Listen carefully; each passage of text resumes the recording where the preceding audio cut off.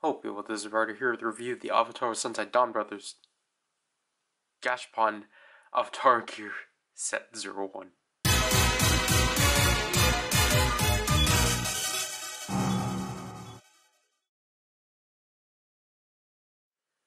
Apologize for saying set. Anyways, this is the first Gashapon set of Avataro Gears. Obviously, we have half of them as the entire lineup comprises... I'm dumb. Alright, I finally pulled the pamphlet out because I literally forgot to prepare these. So, this is the pamphlet you get from these. They're not as colorful and they're not, the quality's not really there, but as you can see, Don Momotaro right there, paddled with the Dawn Blaster. So this lineup comprises of Don Momotaro, Oni Sister, Tokuger, our 3 exclusives, and the rare version of Don Momotaro. And this basically just tells us everything about warnings and such. So here, our exclusives comprise of Die Ranger, Deck Ranger, and Live Man. So we will take a look at these individually when we cut to footage from months back of these sealed. So here's an example of how you should expect to obtain these gears if you got them sealed, if you get them sealed. So obviously I have Don Momotaro, Oni Sister, and Tokuger, as these are the extras. So as you can see from here, you know, they're kind of like the Sentai gears. They just sit in this black plastic bag, and you get the gear like so, and then the pamphlet and such. So here's our first of these. Shishi Red. Rearranger of Die Ranger, which looks pretty neat overall. Obviously we got the logo back there along with Rearranger. This one, obviously because it's a Gashapon, is V024, and obviously because it is an individual release, technically they're all trans-stamped. Obviously this is the same, this should have the same notch pattern from its Sentai Gear counterpart from Gashapon 1, I believe. So that one got to be in Gashapon again. Here we have Deca Red of Deca Ranger, V036, so it should be the same notch from Candy Toy 3 of Sentai Gears?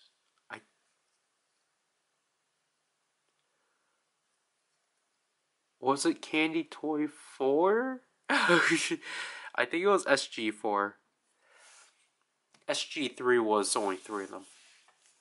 Last but not least, we have Red Falcon of Live Man, which is honestly probably my favorite out of all these, because I really do like Live Man suits. V018, and he has the same notch pattern from his counterpart from Gashapon 4 or 5. I'm going to stick with 5. But yeah, let's use these 3 in everything we have. Alright, so obviously it's kind of neat that Die Ranger was the first one that's first listed, because this was one of the other few pre-Gokaiger Senpaiger transformations that were actually done in the show.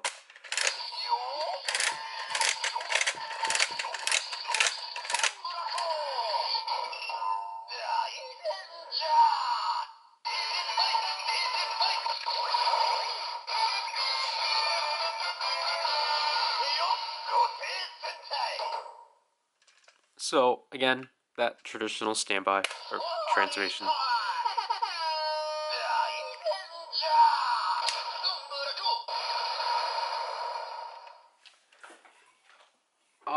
I think the way we'll handle this, we'll use a weapon per team.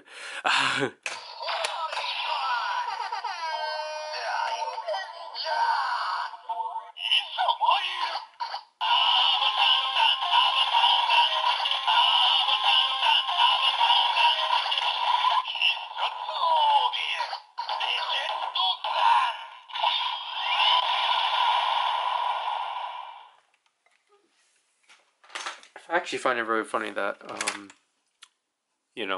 most of these are actually kind of interchangeable. Because then we got Deca Ranger.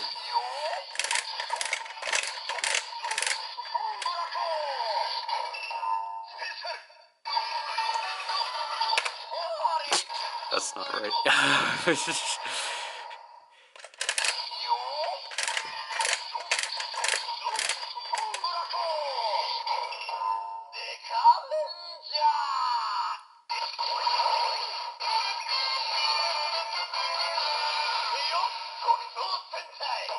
So we will use the Ninja sword.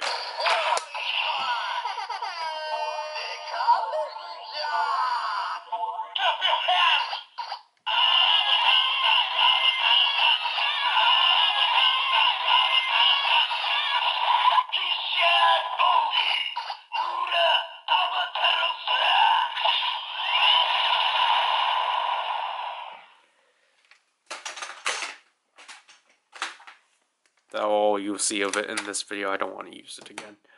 Last but not least, Live Man.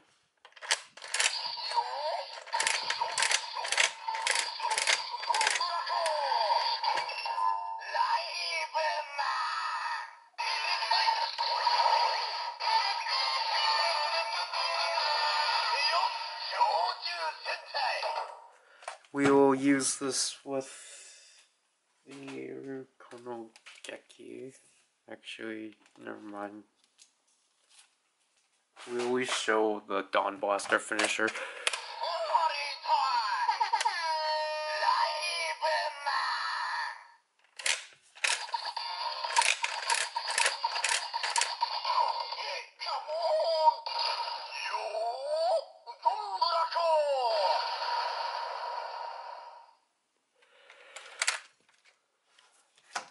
Which then we will call upon Omikoshi Phoenix.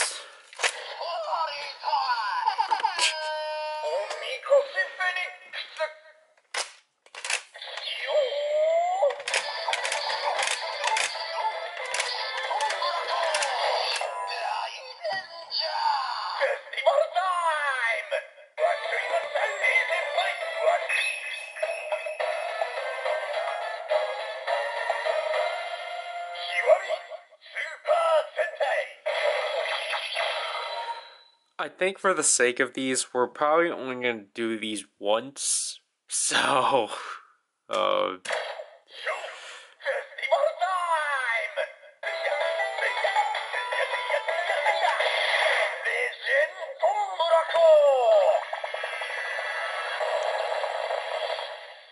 because the Omikoshi Phoenix is just going to say Kiwami Super Sentai for all of them.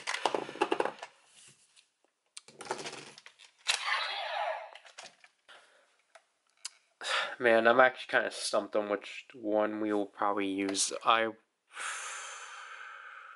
probably use Live Man.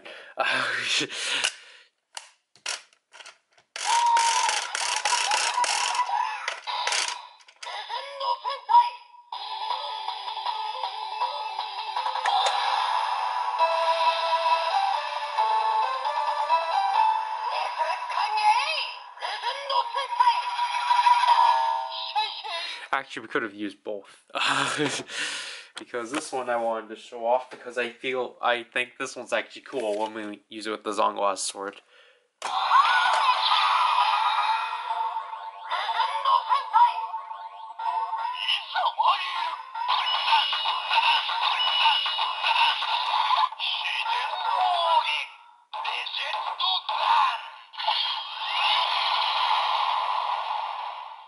I think it's really cool that the Live Man's actually unique, where the main Zongla sword LED coordination in the Dawn Blaster does acknowledge all 5 Live Men, because it will be from red, yellow, blue, then purple to green. However, it still does acknowledge that Black Bison and Green Sai are still extra heroes within Live Man. So I really do like that recognition. And then we'll use Deca Ranger.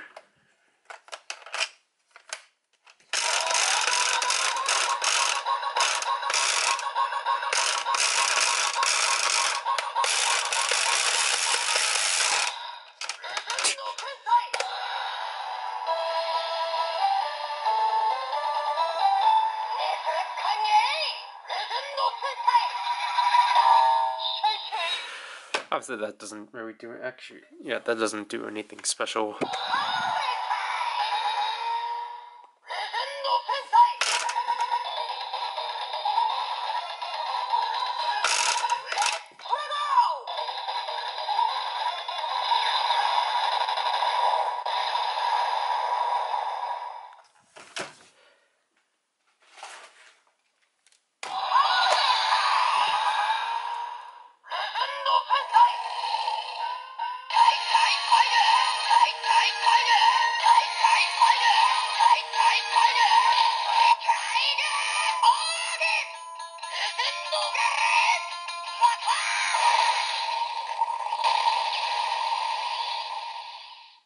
So no Deca Break, but Deca Break is acknowledged within the Zonglass sword, but not Deca Master.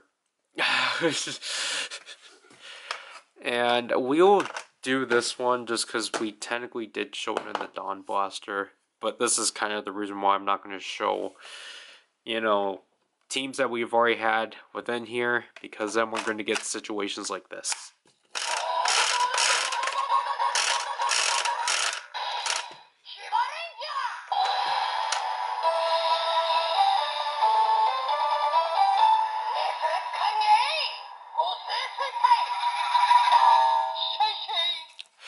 So yeah, obviously, Rear Ranger would just be acknowledged as Keeper Ranger.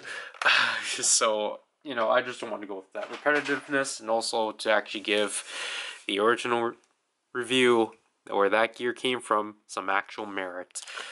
But yeah, overall, what do you think about this first set? Jeez.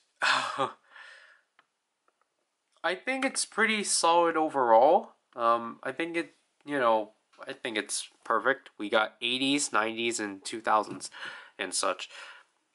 It is funny that, like, yes, we do have a gear that was originally from the first Sentai Gear set and such, but I do find it interesting they are trying to shake things up. For example, Deca Ranger, who was originally a candy toy, is now Gashapon and such.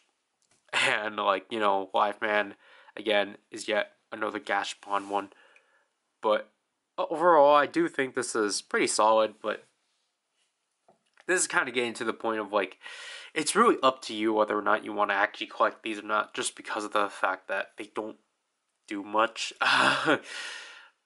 It's just more of like, oh cool, I actually get to hear the name within the Dawn Blaster and such, but like obviously sound-wise they're not as efficient. Again, the only big things about these are just the Zonglass sword stuff. And maybe just to actually have another way of getting Kiba Ranger's sounds within the Tiger Adora if you for some reason don't have Kiba Ranger, or you just don't have him on you and such. But again, my favorite out of this lineup is definitely Live Man and such. Really wanted to get the Shoto Super, but I had to go with Cocker Ranger. Yeah, that'll have to do this review. This is Ryder, and I'll leave you people. Bye.